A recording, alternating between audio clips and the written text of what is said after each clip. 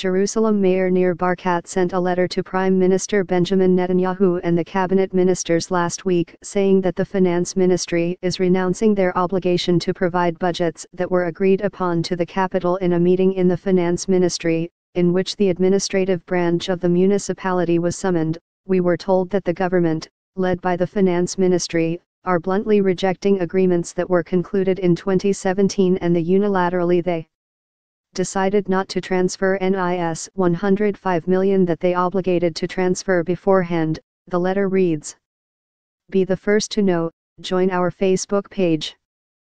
Function, D, S, ID, var JS, FJS equal D get elements tag name, S, 0, if, D get element bid, ID, return, JS equal D create element, S, JS.ID equal ID, JSSRC equal / connect facebook.net / n_us / all JS number XFBML equal 1 and app ID equal 1634148068997, FJS parent node insert before, JS, FJS, document, script, Facebook JS SDK, renouncing the agreements that were backed by the Prime Minister Office's Director General with no further notice, is crossing a red line and an unprecedented breach of a ministerial agreement.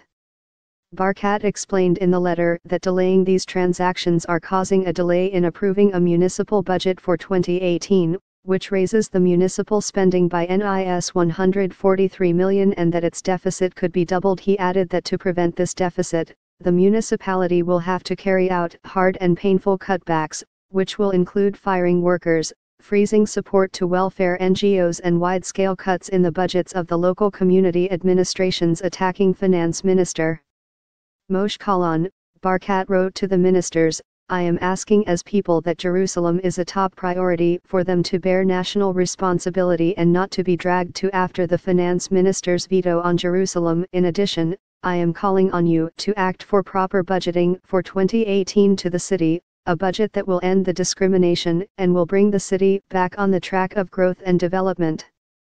Jerusalem needs your intervention in solving this budget crisis, today, more than ever.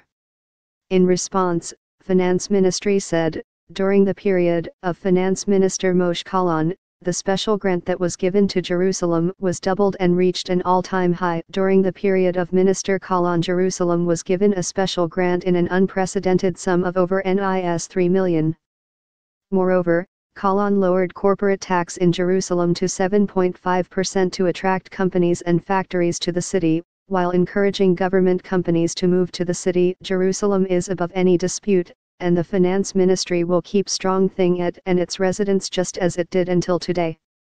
Share on Facebook, share on Twitter. Tags, Budget Finance Ministry Jerusalem Nir Barkat Kahlon Israeli government budget.